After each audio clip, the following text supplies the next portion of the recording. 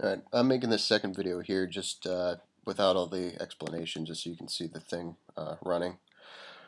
And there was also another thing that I wanted to show to just show that it is in fact doing what it's supposed to do. Let's see if I do.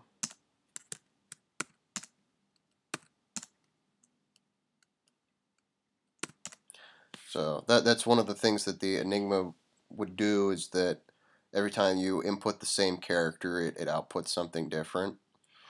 So I'm going to end, and I'm going to take in that code, and it should output R every single time. Output R. What is this? J R I and uppercase Y. Yeah, the case does matter for this thing. If I did lowercase, it wouldn't work.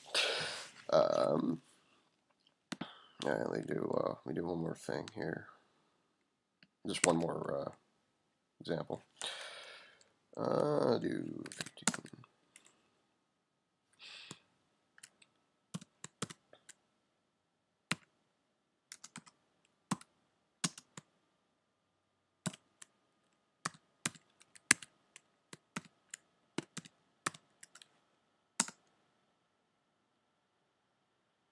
I was like, yeah, that looks like it's no, but it's yeah.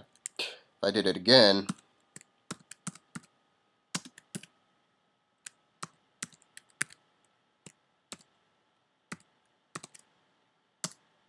yeah, it's completely different.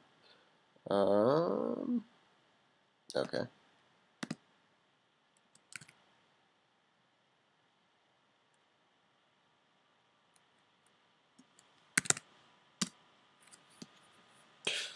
Output from the first one.